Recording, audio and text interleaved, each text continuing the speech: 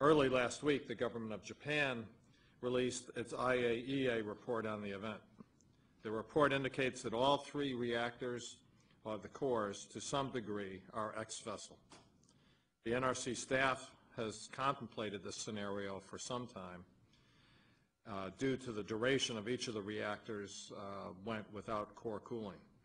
However, it's still too early to tell, and we don't have specific evidence to show the exact condition and how much of any of the cores went ex-vessel in those 3 units.